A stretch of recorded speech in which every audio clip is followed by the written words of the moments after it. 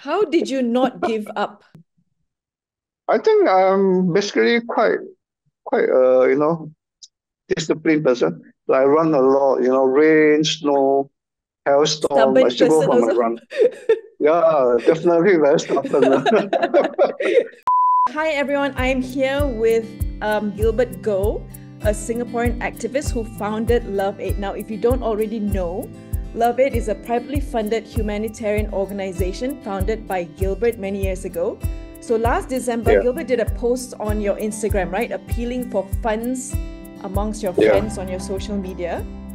Mm, Your initial target, Gilbert, was to raise $10,000 for mm, Palestinian and Syrian refugees in Lebanon.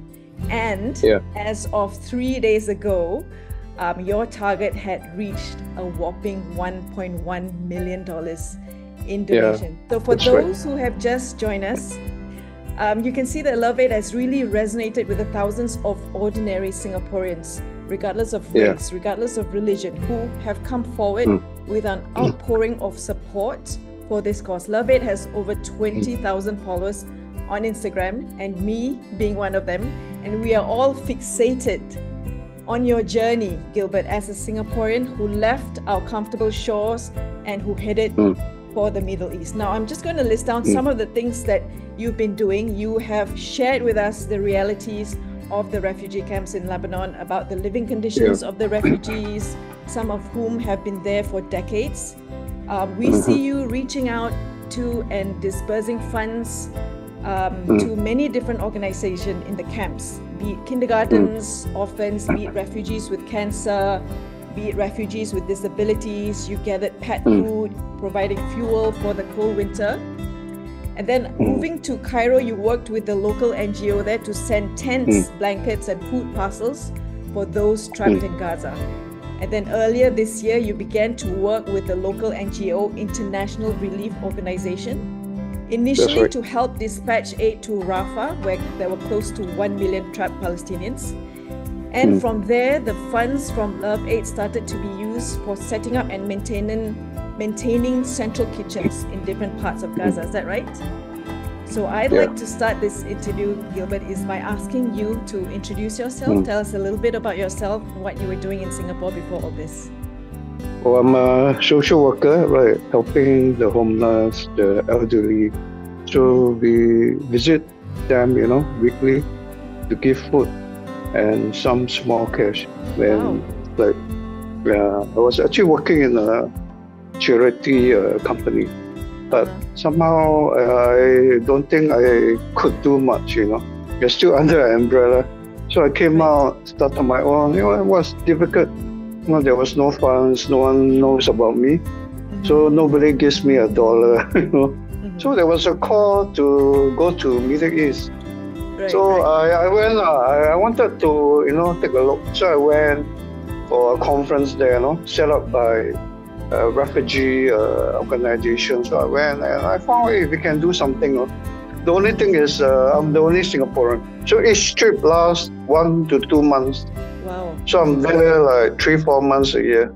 Every winter I'm in Lebanon giving out clothes, blankets, food to Palestinians or Syrian refugees. So I began to go for the next 7 to 8 years. I go during Ramadan and during winter. So I went, there wasn't much recognition. Nobody knows me. And nobody even wants to go because it's Lebanon, Yeah. It's like, wow, very war-torn country. So I went, I keep going, people there say, hey, you're the only guy, who keeps coming back. Say, not many NGOs, comes back and keeps coming back. So I was there like 10, 12 times. Before Gaza war happens, when it happens, I was still in Beirut, helping out the refugees in refugee camps there. Is this from funds gathered in Singapore? Yeah, most of them are gathered in Singapore. But I also must state here to viewers that we are not registered. We are unregistered NGO. Yes. Just to state the truth. Yeah. The fact that you were there in December when the crisis was already ongoing, I'm sure that your journey must have been full of challenges and real risks that you have faced. For example, when you were there in Lebanon, could you hear bombings or reverberations of the attacks? There was a bombing in Beirut. I think a Hamas commander was killed. And the bombing, actually, I heard was 5 kilometers away. I couldn't hear it, but you can feel the tension among the people who are talking about it. Considering how risky and perilous your efforts come with, what does your family or your loved ones here in Singapore say to you? Oh, I only have a daughter. I'm divorced, so she's living in Sydney. So of course she give up trying to stop me, because I couldn't be stopped. So I keep coming, on my own. I come. Right. No money, I come. So I think it's a commitment, dedication to the refugees in Lebanon and now in Gaza. That we are here for you. Even through and storm. Right, I'll be here. I assure the NGO here, right? We'll be here, right? Don't worry. Singaporeans are behind you, right? We have donated 1.1 million, and all the money will be given to you, right? I won't take 1 cent, right? Only to eat. We are behind you, Gilbert. Yeah, thank you. But it's, I think it's intense pressure, right? A lot of things can go wrong here, right? In relief work, sometimes. Most importantly, I feel sometimes money can't get in. The bombs destroy all the banks in Gaza. So to get money in is a hassle. But I won't tell you how we get the money in, but it's extremely difficult. Rest assured. Then we have 9 workers that are killed, I think in the news. Yep. Right, so that is extremely difficult to stomach. Until now, I still feel emotional. Thinking about how workers got killed, working just to cook for their own people. What kept you going? So, all this you have to be emotionally strong, to be vigilant.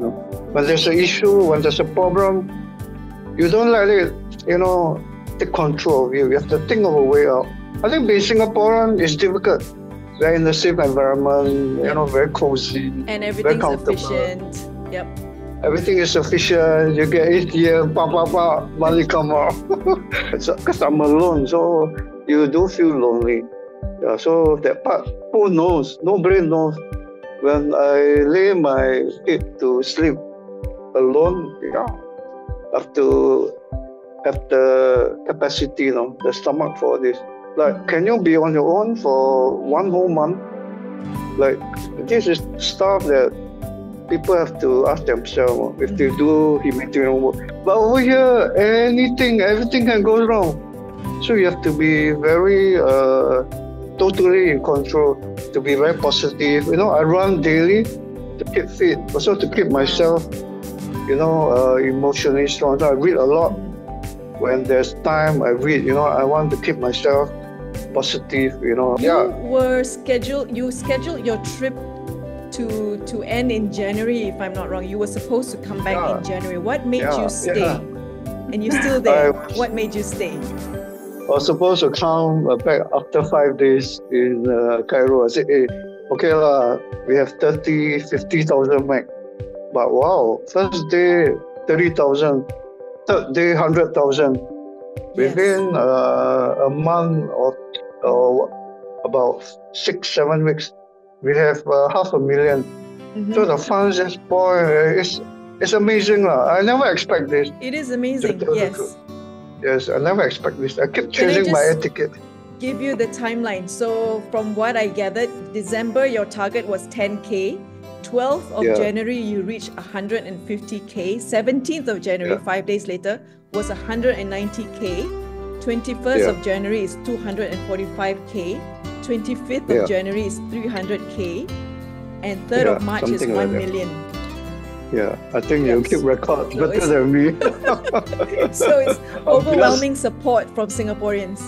Overwhelming. I'm just tiny, more like one-man show, So it's amazing. I didn't expect show that one person can truly make a difference. Yes, that's the slogan I want to appeal to Singaporeans. We always told, you're no good, you're not good enough, you can't do this, But I think I'm telling Singaporeans, right now, you can do something. If you commit your whole heart, your whole faith into it, be focused, be committed, be positive. One man can change the world, I believe. But I'm not saying I can change the world. But I hope I'm an example, a model to all Singaporeans who keep telling themselves, I can't do it. I'm just one person. I'm not good enough. I don't have a degree. I don't have a PhD. Come on. I think I can't speak well. I'm not a graduate. But I think I give my whole heart. Like, if you want me to go Gaza, I will. If you say, what if I die? I say, I die, so be it. So in January this year, you started funneling funds to IRO to fund central kitchens inside of Gaza itself. You have worked with this NGO since. So tell us, how did this relationship with this NGO come about? How did you communicate with the organization, and how often do you be in touch with them? It was given by someone from Lebanon. She knows this particular NGO, IRO. This NGO is based in Gaza? It's based in Germany. Oh, I see. It's just, because they are refugees in Germany, but they are Palestinians, and they've been going in and out of Gaza, even before the war in Gaza. So I couldn't speak a word of English. So we translate, use Google Translator to communicate. It's difficult, I tell you. But it's the most difficult communication I have with someone whom I have to work closely with. So someone we use sign language, Google. Someone we also kind of telepathic. So I tell you, it's mind-boggling, how things can go on. Right. When both of us can't speak the same language. But I think we have the same heartbeat. We wanted to help the Palestinians, because he's the Palestinian. Yep. Right. So I think this makes it so much easier to overcome all barriers, all language, all religion. So tell us about the solar energy project. Yeah, that one was out of the blue. I was asked to fund this water treatment project in North Gaza. So I said, wow. I say quite expensive. It was quoted as 12,000. But I felt and saw, the news that people are queuing up for water, and some of the water are not purified. This is like tap water, but not sanitized, not purified. Not so it's dangerous, not filtered, it's not clean. You drink and you got a stomach ache, So I say, okay, go ahead. So I would give 12,000. So I saw, not bad, It's actually worth the money. So the next call came is to set up a solar energy power system to power up a hospital. I said, wow, this one quite big, quite serious, quite expensive. It's 44,000 US. About 65,000 Sing. I said, wow, this one, let me think.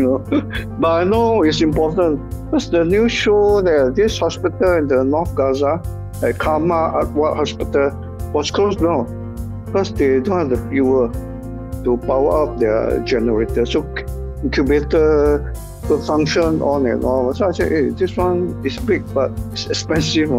So can you let me think? So I walk around, pace the floor. I think for about an hour. Then I say, I think we go ahead. We have the funds. I check. I got the money. So I say, go ahead. And wow, it's big. Right now they are setting up, and once it's up, the hospital will be functioning. They can operate. That is amazing. They can set up. Incubators, and hopefully we can move up to the next hospital. Hopefully it's somewhere that needs our power. I won't tell you where. But we are looking at another one. So tell us about the orphan sponsorship programs, because we've been seeing that there are lots of orphans in Gaza. Where are these orphans being relocated to? What kind of shelter are they living in, and what activities are being planned? There are 17,000 orphans in Gaza right now. I think we only handle like 1 or 2%. We can only sponsor 400. But the outpouring of support is also amazing. I actually took a step of faith. You know, I look at the orphans and say, wow, they need help, no? Like people are all over the street, and some are without parents, without any sibling, no? I don't know how it will turn out, you know? There's no blueprint. You know, we don't really have like, 1, 2, 3, 4, 5, 6, something that you can follow. No, but wow, it turned out well. They could gather them together. Right, I think they are sheltering in a UN compound. Okay. So these orphans are parked with uncle or aunt. Right, so we say, hey, we give this relative some money. So they have clothes, you know, food, education. So I hope we can, you know, sponsor more. Continue to sponsor more orphans. Yeah, 600, 700, you know. But it's not cheap. One orphan is 60 US. So we are looking at like 500 orphans is 30,000 US for 1 month, you know. It's a 1-year program. But I think we are confident now. We have a lot of support for this orphans program. Things here, I must tell Singaporeans, it's not clear, no. It's very murky, very uncertain. So you have to live with the uncertainty, you know, that if you go into this, don't know how it will turn out. No? It could not be well. At all. It's not textbook, yeah. It's not 1 + 1 = 2. Somehow 1 + 1 = 5. So I think for Singaporeans, we are too certain, you know. We want certainty. I give you 10,000, you must give me back 10,000 won, no?